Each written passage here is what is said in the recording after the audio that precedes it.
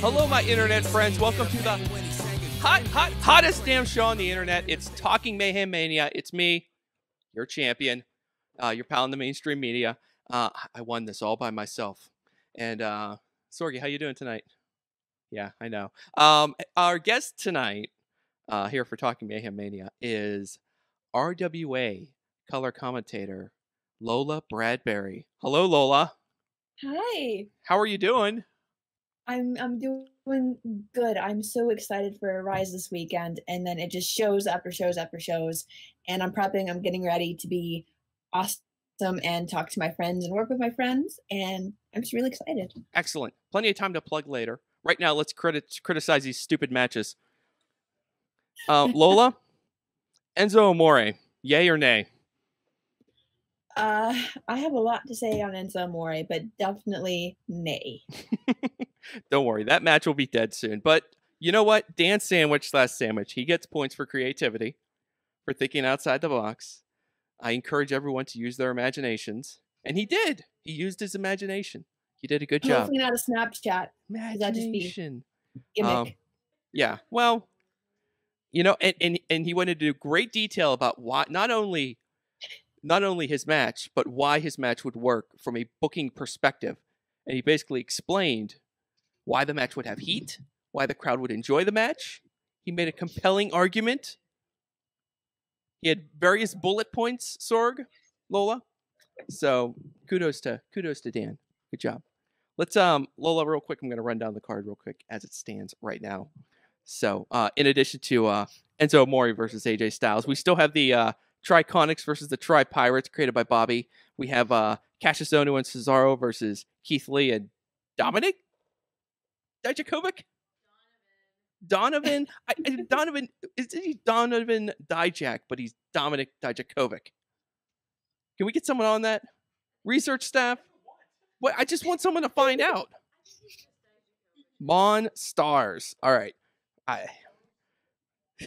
That Garza from PWG. Okay. Lola, you created Trent Seven and Dean Ambrose.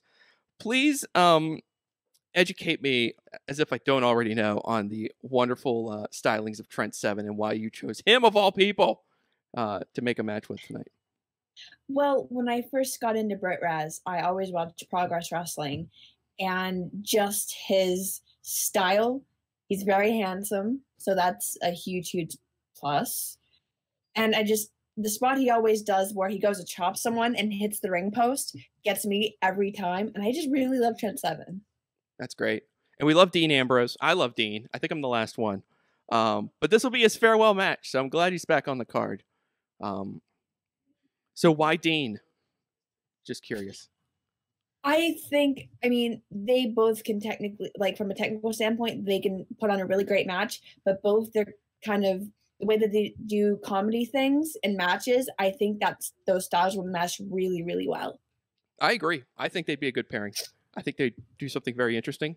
Who knows? Dean Ambrose might wear 3 belts to fight Trent Seven. He's got more belts than he's got fucking pants. That's right. Sweet Caroline. I only have 1 pair of pants, but I got 2 belts, so I got to wear both at the same time. Did you fall asleep for that part last night? Did you see him take off the belt and he still had a belt on? What was that? I don't know, but it really is true. Like once you put in your notice that you're leaving the company, you start doing the best work of your career. It's amazing. Like it just becomes you wear all the belts on your pants. He just becomes an immediate genius again. It's amazing. I want to call out Batista did his best work on his way out. Yeah, I know. That's why. Wheelchair, I quit. Yes. Dave Batista, right before he quits, is always doing his best work. So I'm hoping they're telling him he's quitting the day after WrestleMania. So we're gonna peak right there. All right, real quick. Tatiana created Kofi Kingston and Xavier Woods versus Nikki Cross and Rhea Ripley. So the intergender action is back. I don't know what problem she has with Big E, but I didn't want to pry. Ronnie Starks created Tommaso Ciampa versus Finn Balor, who apparently is not Dan Sandwich's favorite wrestler. Cornell from Pit Fight, Nakamura versus Matt Riddle. I love that match. And Brandon added Ricochet to make this a 3-way. Seth Rollins versus Aleister Black versus Ricochet. So, what can I say? I say this every week. The card is rounding into form, Sorg. It's looking good. Lola, I think it's looking pretty good. Which one? Which one? Except for Enzo. But you know what? You know what? I mean, the way this game works, you know, these things have a way of working themselves out. So, Dan, I don't like to say this out loud sometimes, but Enzo's not going to survive another round in Mayhem Mania. This match is dead on arrival. So I'm just letting you know. I mean, don't be disappointed. I mean, say what you will, judge if you want. I mean, you have the right. Yeah, if you want to. The internet blew up when he showed his face again, though. Yeah, well, I mean, hey, I like I said, you made a lot of good points. You made a compelling argument, and I'll leave it at that. Okay, let's get real quick to the eliminator. We have a new eliminator used, Lola. Sorgatron, vengeful, spiteful, hateful Sorgatron finally came to his senses and eliminated Bobby Fish. Yes? Huh? I loved Bobby Fish Ring of Honor, and I love him in NXT. So, like, I guess Sorg has his reasons against Robert Fish, but I like me some Bobby Fish. The man cost me $300 one time. My favorite part about this is that, like, everyone's Undisputed Era ideas are gone now. So everyone's back to the drawing board, if they even had one to begin with. We haven't seen an Undisputed Era match on this card yet, all Mayhem Mania. It's right there. You had your chance, guys. You blew it. You could have, like, 4-on-4. If I may, I don't usually, but I want to put this out there. What has Undisputed done for us lately? What the hell has Undisputed done in the last 4 months?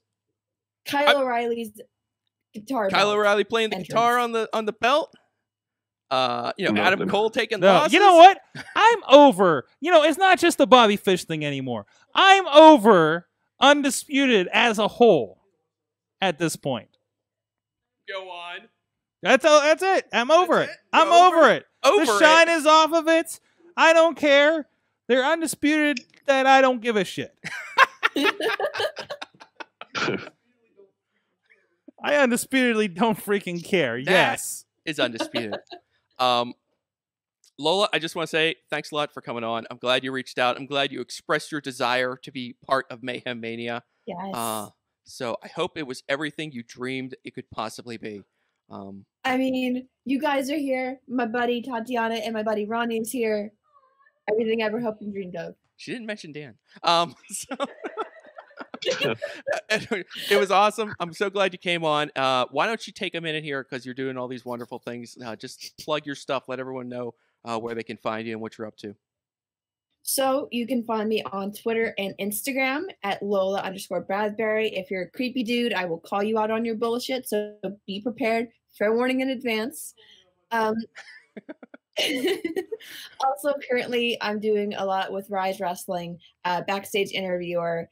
I also have a podcast on indiewrestling.us called Rise Strong Podcast. Episode 3 should be up soon, featuring Uprise's own Tyler Vox at Voxy BB. And I just started color commentary at RWA, which was the most phenomenal experience of my life. That was my first independent wrestling show in 2014, and things have kind of come full circle, and it was a moment. Also, if you find me in the crowd and you want me to meet your child, it's going to be awkward. Just saying.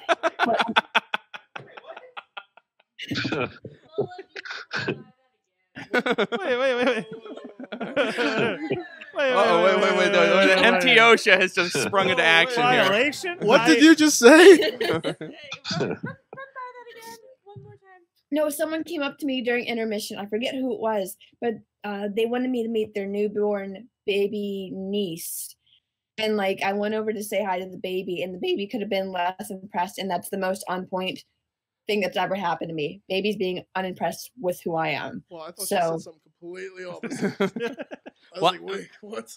I mean, that's what babies are here on this earth to do, is to keep us all humble. So Amen. Good on that. But So- yeah, I've been doing a lot of fun things, and I'm super, super grateful. that's awesome. And I'm very happy for you. Hope for more great things to come. OSHA Inc. on the couch. Thanks for hanging out and sitting here. Good luck, Dan. Sorry about your match. Isn't going to make it next round. It's gonna. Sorgatron, thanks for pushing the buttons for us. Please count to 10 next time we mention Bobby Fish around you. Thank you, everybody, for watching. WrestlingMayhemShow.com. Check out everything going on with Mayhem Mania. Catch up on all the past rounds. Tell us what you think of these matches, which ones suck, which ones don't. Enjoy Mayhem Mania. Thanks for supporting. Stay Mayhemy.